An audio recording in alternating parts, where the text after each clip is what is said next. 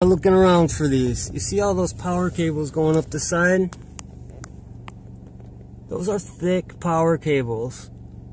There's no reason for them to be all connected to all that stuff. 5G, huh? That's what's next. And this is what's gonna allow it. Start looking for these guys. They're putting them in inconspicuous places. Places that already have a tower that's 150 feet high. They'll just nonchalantly put these little rectangle receivers or whatever they are, those things, they'll just put them right around the tower that's already up. We have here downtown what's called the Nut House, Lansing Lugnuts. It's our minor league baseball team. The Nut House is across the street, and they have a tower that's about 150 feet high. I just noticed that they put a bunch of these rectangles all around the tower, and it's like inconspicuous, and they just go up overnight. Nobody notices them. Nobody's talking about them. And I've seen guys with their measuring devices out, and these things are putting off mad radiation. Like, it's something that people need to start talking about. Start noticing how often you see these things. They're going up everywhere. This is one woman's experience of living on the top floor under cell antennas for 2 months. It started with my daughter. She initially got a rash on her leg that was sort of unexplainable, and when she was trying to explain to me what it felt like, she kept saying it was kind of funny because it wasn't hurting inside or on the skin. She said it was hurting in the skin. And then a few days later she got another rash on her arm, and then another small kind of stranger rash, and it was the same thing. And then one day in the kitchen she was holding something and she dropped it because she said it felt like the blood in her hand went cold and in a wave along her hand to her fingertips, and then her hand stayed numb for about 15 minutes. Some more of the symptoms include a sort of hissing in my ear, in particular when I'm in my apartment, but for about 3 days, anywhere I went, it would just sort of come in. I kind of felt like an antenna, and I'd sort of kind of go like, trying to find the place where the hissing or the buzzing stopped. I've not slept in my apartment since last Saturday, so a week ago now, and the buzzing went away after about 3 days, and also the feeling of tingling all over my body slowly started to go away. But I have noticed that whenever I'm in other buildings now or anywhere close to, I don't even know what, because I was never sensitive before. I'm no Luddite. I have computers, I have all the stuff that most of us have, and I've never been sensitive at all. But now wherever I go, I'm feeling the same as I felt in my apartment, feeling dizzy and nauseous and a sort of a metallic taste in my mouth, headache and pressure on my head, and just feeling like I want to sort of faint or throw up. And that's wherever I go now. So I found myself becoming increasingly sensitive to my own, my own computer and my own cell phone in ways that I never was before. Imagine the implications of a weapon with no visible trace, a weapon that could knock out tanks, ships, and planes as fast as the speed of light. The same technology with modifications could disorient and even tranquilize military personnel, rendering them virtually helpless in the battle zone. These are the new weapons of war we will examine in this series. For the past 40 years, the world has been riveted by the threat of nuclear war, and more recently by the prospect of space defenses using lasers and other modern technologies. But while both sides at the Geneva summit will be focusing on these matters, progress is being made in even newer weapons that could render any arms agreement relatively useless. Lightning is the most dramatic form of energy to be found in nature. Scientists have succeeded in creating limited types of artificial lightning, and some think that these could be the forerunners of a new type of directed energy weapon, part of a family of weapons which operate within the radio frequency segment of the electromagnetic spectrum and are thus referred to as radio frequency weapons. Dr. James Frazier has researched electromagnetic effects for the Air Force for over 10 years, and he, like a small but growing number of weapons experts, feels that radio frequency, or RF weapons, could be the wild card in the ongoing arms race. You could have tremendous amounts of radiative power, and what you did with that power then is a matter of engineering design and what your goal is. Robert Bass, a physicist and PhD in mathematics, is working on U.S. weapons research. He says that the Soviets seem to be ahead in a number of areas, and especially in RF weapons. We are behind the Soviet Union in directed energy weapons based on 60 gigahertz microwave beams. Dr. Bass and others feel the most likely form of Soviet RF weaponry would be high-powered microwaves, similar to a focused, ultra-high-intensity radar beam. It would literally cook humans and knock out computers and electronic surveillance and communications gear.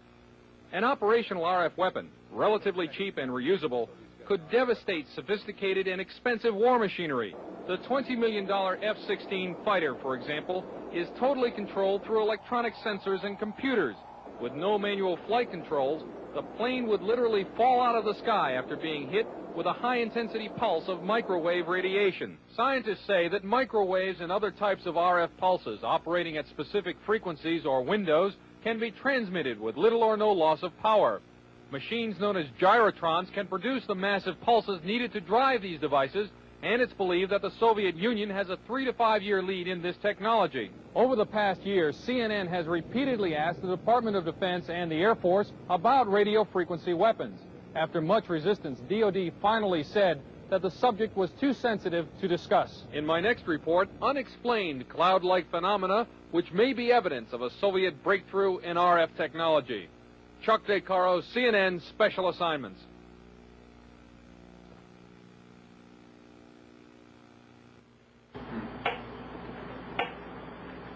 This is a Soviet LIDA machine. It transmits low-energy radio pulses between 0 and 100 cycles per second. In the Soviet Union, LIDAs have been used for years to tranquilize psychiatric patients without physical contact. This sound, which is received by shortwave radios in the United States, is generated by another Soviet radio frequency device. It is known as the woodpecker because of its tapping noise. It is broadcast by a number of high-powered radio transmitters operating deep in the Soviet Union since July 4th, 1976. Though the official Defense Department explanation of the woodpecker is that it is an over-the-horizon radar designed to track U.S. missile launches, some scientists suspect that the woodpecker is designed to interfere with human brain function. As far as I'm concerned, the potential that this has for producing a direct psychoactive effect upon the total American population is there, has never been disproven. Dr. Robert Becker is a pioneer in the field of bioeffects of electromagnetism. The signal range within which the woodpecker operates is that which has been reported by many investigators to produce a tranquilizing effect upon animals. We are just incredibly sensitive to these magnetic stimuli. Dr. Bob Beck, a PhD in nuclear engineering, has done extensive research into electromagnetic effects on humans. The signal was permeating power grids in the United States. It was being picked up by power lines, re-radiated. It was coming into the homes on the light circuits. I was surprised after coming here that the influence of electromagnetic fields was almost completely ignored here. Dr. Larissa Valenskaya was heavily involved in Soviet electromagnetic research before being allowed to emigrate to the United States. She told CNN about Soviet research in electromagnetic effects. They demonstrated theoretically and also demonstrate experimentally that low frequency, low energy electromagnetic fields also can possess biological efficiency because any field not only carries energy but also carries information.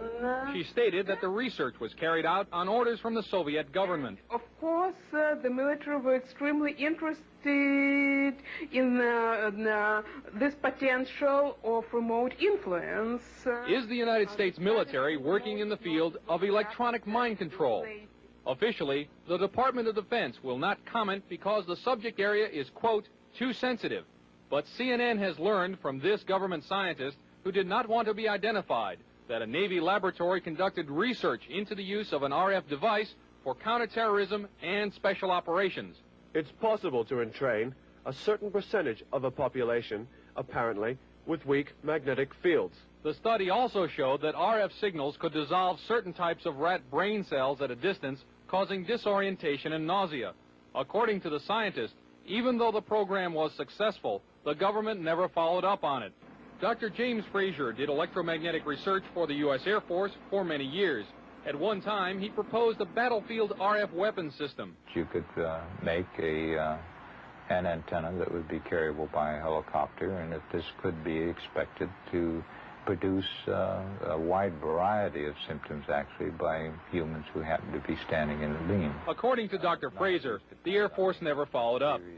At Lawrence Livermore Laboratory, another RF weapons concept is nicknamed the brain bomb. According to the book Star Warriors, the brain bomb would focus a nuclear blast into a huge pulse of low-frequency RF energy that would stun huge numbers of troops. Apparently, it too has not yet been funded. The Department of Defense will not comment about Soviet RF weapons, or if American RF weapons development is going forward. However, experts interviewed by CNN say that the Soviets are apparently ahead and could exploit that lead in a surprise strategic move, a move that could have grave consequences for the United States. From Washington, this is Chuck DeCaro, CNN's Special Assignments. This is a Tesla coil. It was invented some 90 years ago, but now a growing number of experts in the United States feel that it may form the basis of a new generation of Soviet weapons. They are known as radio frequency, or RF weapons, because they operate in the radio frequency spectrum. Their existence is noted in this U.S. Department of Defense publication, which says the Soviets could use them to destroy components of missiles, to interfere with radar and other electronic systems, and even to alter human mind functions. The concept of RF weaponry was predicted at the turn of the century by Nikola Tesla, an American who had emigrated from Yugoslavia. He is best remembered as the man who invented alternating current electricity. In 1899, Tesla built this giant coil which produced 10 million volts of artificial lightning. From it, he theorized the possibility of death rays. This and many other of his ideas about the physics of electricity were ridiculed by the scientific establishment. Pure science is not a sure thing. You can't predict what's going to work out and what's not going to work out. Robert Golka, a research scientist, built a replica of the Tesla coil about 80 years later. Golka was trying to produce a phenomenon known as ball lightning. He also used the Tesla coil to conduct testing for the U.S. Air Force. What I was doing was setting in maybe 5-foot-long models of advanced fighter aircraft, and we would want to try to find out which part of the airplane was more vulnerable to lightning strikes, whether it was a wingtip or the canard where the pilot sat. These experiments could also demonstrate the effect of the electromagnetic pulse of a nuclear blast, and Golka says the effect of RF weapons as well. Golka thinks that Tesla's theory that electromagnetic power could be transmitted through the Earth and its atmosphere without wires is a key element in the Soviet Union's work on RF weapons. Tesla's novel weapons theories were generally ignored in the United States. Nikola Tesla died in 1943, and after the Second World War, all his papers and effects were shipped to his native Yugoslavia, where they were enshrined in a museum. Some say that that museum proved to be a gold mine for Soviet weapons scientists. We haven't even formally, so far as I know, to ourselves admitted that these weapons exist in the hands of the Soviet Union. Weapons analyst Tom Bearden, a retired U.S. Army lieutenant colonel, is among a small group of scientists and engineers who believe that the Soviets have perfected Tesla's ideas and are developing radio frequency weapons on a scale unimagined in this country. There have been a series of tests of these kinds of weapons, apparently, for a number of years. For example, airliners from Iran, before the fall of the Shah, saw deep within the Soviet Union very large, glowing spherical balls of light, which started out small and then expanded to very large size, which are apparently these kinds of weapons for use in an anti-ballistic missile defense role. Bearden believes that these satellite photographs are of mysterious non-nuclear explosions near an uninhabited island in the East Siberian Sea, and that they are discharges from an RF weapon that uses intersecting energy beams called scalars. In doing so, you can create, for example, either an electromagnetic explosion at a distance, or you can create an electromagnetic implosion at a distance, the extraction of energy from a distant point. This would look like a cold explosion, so to speak. And I believe the thing on April the 9th, 1984, off the coast of Japan, that involved several 747 jet airliners, I believe that incident was a test of a cold explosion weapons. At least it met all the characteristics. Pilot Doug Happ was in one of the 5 airline crews that saw an incredibly large cloud rising from the moonlit overcast below. It looked like a plate coming up through an overcast, but it just kept expanding. I have a question. Which palm tree looks the healthiest?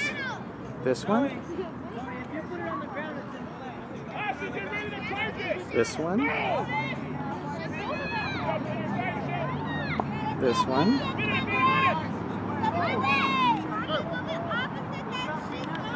That one? Or that one? I have another question. Which palm tree looks the sickest? That one? That one?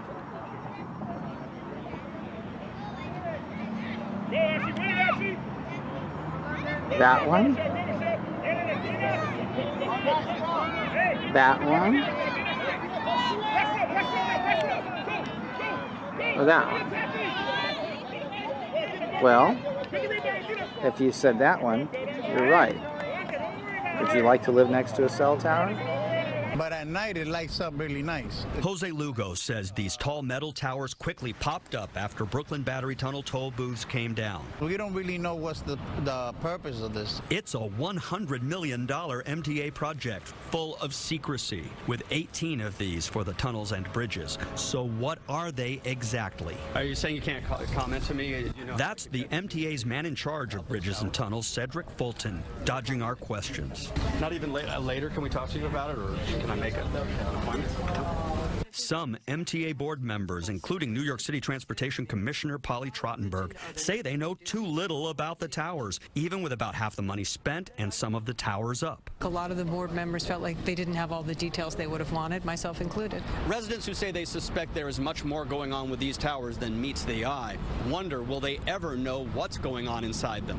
I'm going to guess it's probably not just a decoration. It's a bit mind-boggling that the MTA is approving $100 million for what appears to us to be big decorative pylons. John Caney is leader of the watchdog group Reinvent Albany. What we're asking for is transparency from the MTA. We demanded answers from MTA Chairman Joe Loda. Some of your own board members say they don't know the specifics. The base of these new pieces that are going up include whatever fiber optics are necessary for those homeland security items. In other words, anti-terror technology. Could it one day include facial recognition?